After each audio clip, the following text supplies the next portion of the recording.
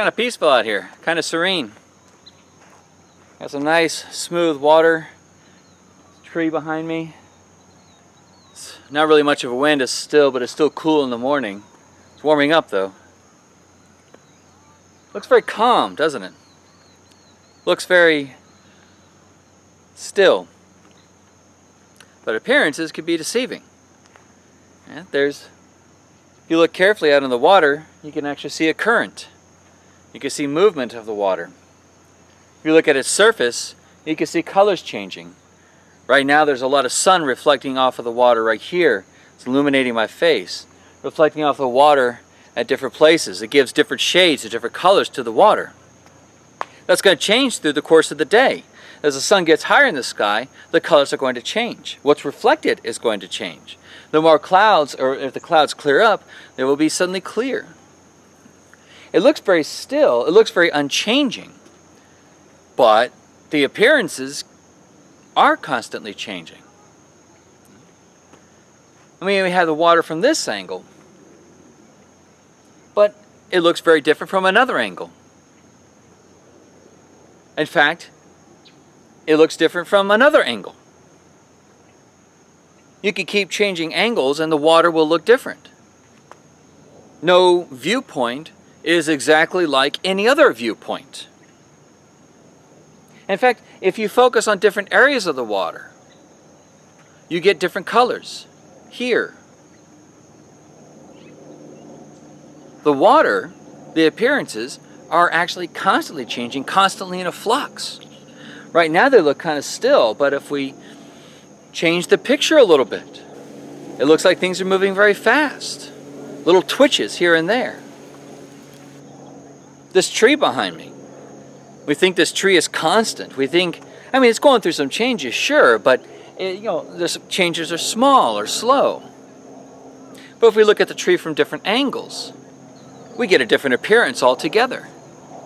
The appearance of the tree is fleeting. It moves. It fluctuates. The appearance of me fluctuates. Right now it looks like I'm gone, but you can still hear my voice. Did I disappear? Am I now disembodied? Did I just duck? Am I off to the side? Am I playing a camera trick? Am I even here? There's the appearance of my voice, but you don't see my face. Appearances are fleeting. Appearances move. Appearances can deceive us. So we have this angle of the tree that you're looking at right now. But what about a close-up angle? Does it even look like that tree anymore? Probably not. We can even try a different close-up angle. But this time, you're looking at it and you think, wow, that's a different view of the tree. Well, that's because it's an entirely different view of a different tree. That's not the same tree that you're looking at. But you didn't know any better because all you have are the appearances. You don't really have the real tree. All you have are the appearances. And appearances can change. The appearances can change so that there's more vibrant color. And maybe completely opposite color. Or maybe no color. Appearances are fleeting. They need not remain the same at all. The different appearances, one thing can have many different appearances. So what do we learn from this? Well, we learn that what we get through appearances is not what's real.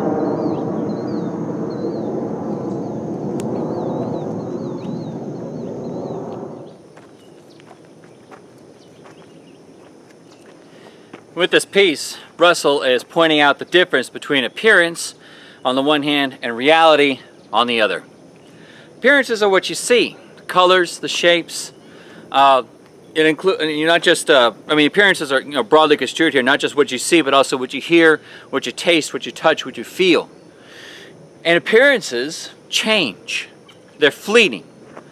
They are temporary. They give conflicting information. We saw that with the water. the appearance of the water had many different colors happening all at once. Same thing with these trees behind us. You see many colors with the trees, and the color will change depending on the time of day. As the sun moves through the sky, the trees will be lit up differently, and even the light of the sun will change depending upon its position in the sky.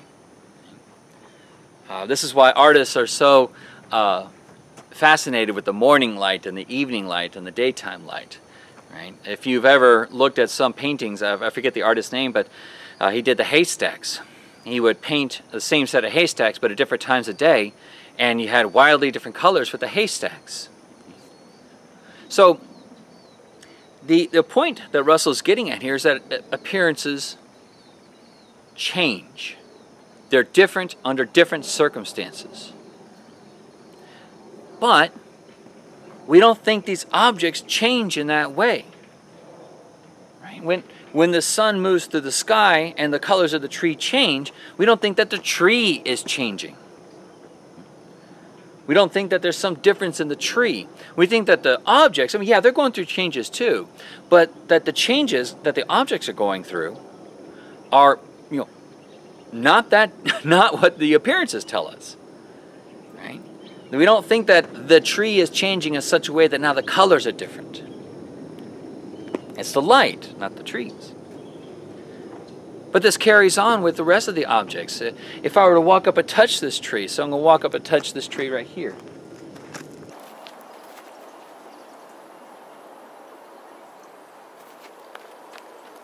It has a different feel depending upon where I'm touching it. Some parts are more smooth than others. Some parts are more rough than others.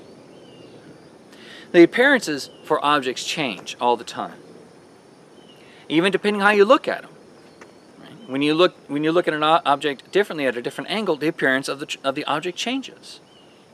So what Russell gets at here is that the appearances change. The objects are not going through that kind of change. The object are what is real.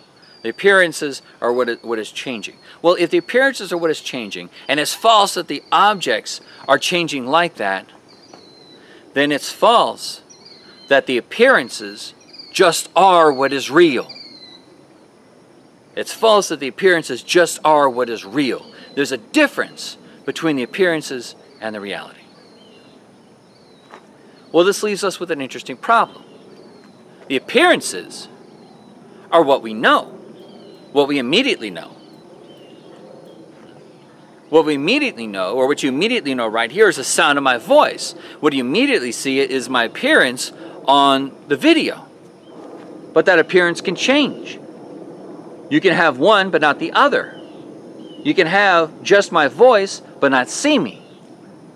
Does that mean that now I'm just completely gone?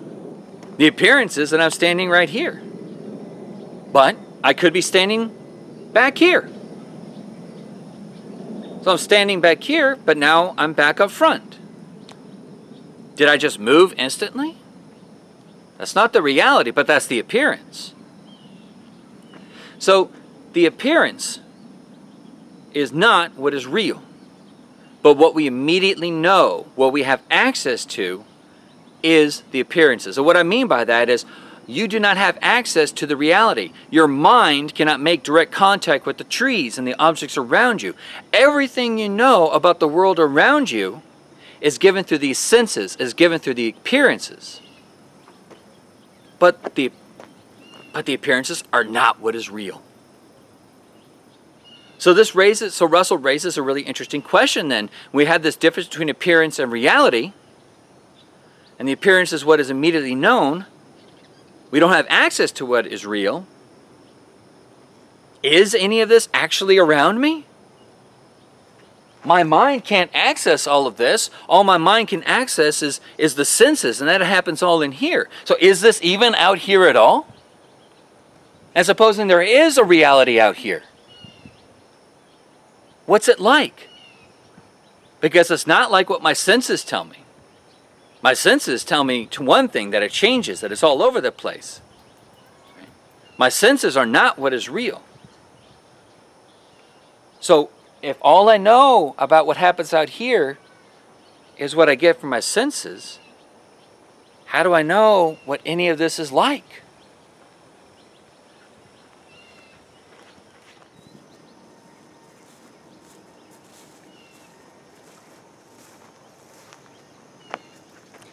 Now that you're nice and paranoid about what your appearances tell you and what's really real around you, Russell emphasizes that answering this question, trying to understand what's really real, given that what we have is not what is really real, that is the project of philosophy.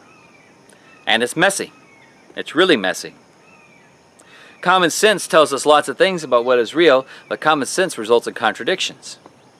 And just with the appearances with the water, common sense tells us the water is blue or clear or green, depending on how you look at it. But water is not all those colors. In fact, water doesn't really have a color at all. It's the particulates in the water that are doing most of the work. It's how the light is refracted that is doing the work. The water is clear. So this is the business of philosophy, trying to sort out the mess that common sense gives us. And it's not easy.